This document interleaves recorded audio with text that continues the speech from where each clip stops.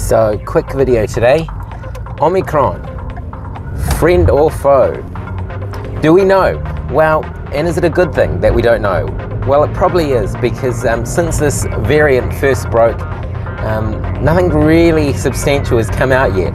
And why is that a good thing? Well, the longer this goes on, where we don't have a big mass pile-up of fatalities and people overrunning hospitals, you'd have to say this is probably going to be potentially a very good thing, especially in places where vaccines are hard to come by. So what was all the fuss about? Well, I'll put a sticker of how genetically different this variant was. Why did it get special name status?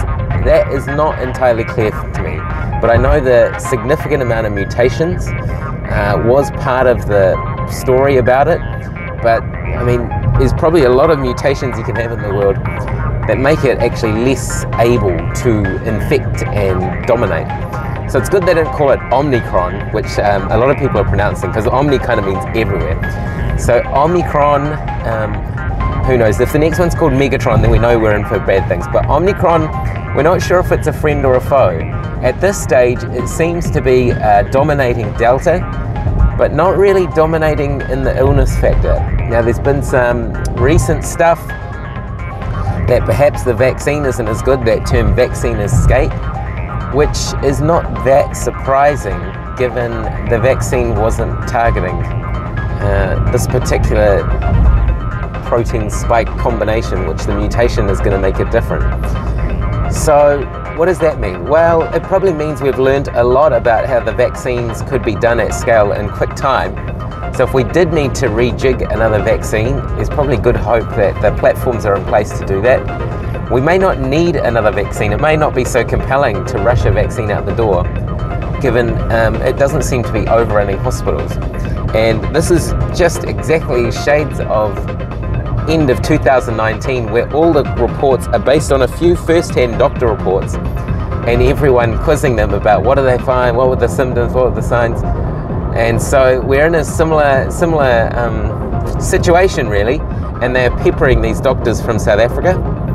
And at this stage, it doesn't seem like these mainly seem to be picked up by routine swabbing, what we call routine swabbing now, because we're so worried about the Delta virus, the Delta coronavirus. So these are being picked up. These people wouldn't have been swabbed otherwise.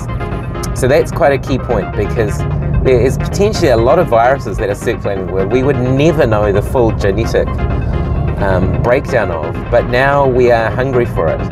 And well, this probably may lead to us thinking, if you've got symptoms, we might be in a world where you don't necessarily need a swab. Wow, can anyone remember that? 2018, 19, all those times where if you had a runny nose, you had a runny nose. There wasn't an instant thing to do a swab. But at this stage, the swabs are happening, the genetic breakdown is happening. There's some interesting lab stuff about the neutralizing antibodies not being as prominent, so it's potentially a little bit of a worrying sign, but that's really in a lab setting. In a real world setting, seems to be okay. And at this stage, every day that goes past without a big scary journal article must be seen as good news, must be seen as amazing news, particularly for areas that have yet to have a big sweep of Delta go through them. We've seen that's what's happened in most places, and it's just been wreaking havoc. So this new mutation, Omicron, it looks like it has a potential way out for us. Now, how does this factor into all the vaccination mandates and everything? That is yet to be seen.